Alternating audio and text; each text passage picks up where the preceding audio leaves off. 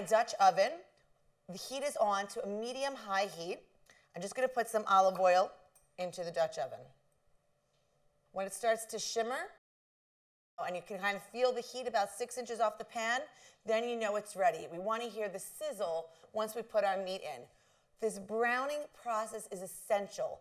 Again, it's a golden rule, brown before you braise. So let's just wait 1 second till it gets nice and hot. So I love using the oval pan, the Dutch oven. I feel like it was made for brisket.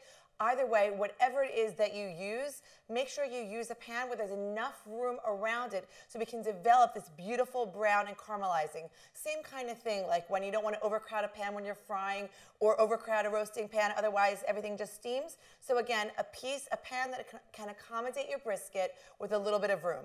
So we're going to place this into our pan, our hot pan and our hot oil. Place it down and away from you.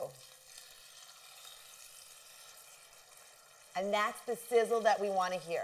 What's happening now, it's called the browning reaction, also known as the Maillard reaction for French chemist Camille Louis Maillard. And basically, everyone used to think, I used to even say this all the time, but it's totally not true, that this browning seals in the juices, the crust seals in the juice. No, it doesn't do that, but brown before you braise, because it's completely impossible to develop layers of nuanced, deep, luxurious flavors unless you do this crucial process. The proteins and the sugars are caramelizing, and that brown crust and all of the sucs, which is essentially from the French word for sugar, that come into the bottom of the pan will dissolve into your braising liquid and really produce a rich sauce and a rich and amazingly nuanced and layered final product. So meat can brown quickly at about medium to high heat. We want it to go for about 5 to 7 minutes per side. Check it after 5 minutes. Now, really important, if your pan is not hot, the meat will stick to the pan and then it will start to tear as you turn it. So make sure that your pan is nice and hot. So this we just need about 5 minutes per side, 5 to 7 minutes.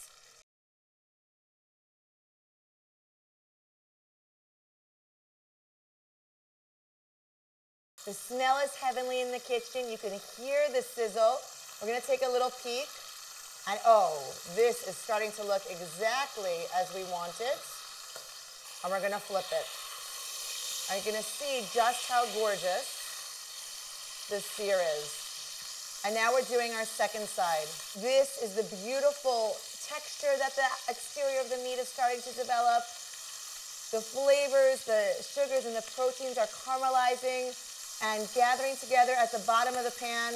Wait till we deglaze and they all dissolve into our cooking liquid to form the basis or the foundation of a beautiful sauce. And this is one of my favorite recipes because it's so simple. It just shows you salt and pepper. You'll see we're using simple ingredients, simple aromatics. You don't need a lot to have an amazing brisket. So now we've got a gorgeous sear on both sides. We're going to take this brisket out and just let it rest.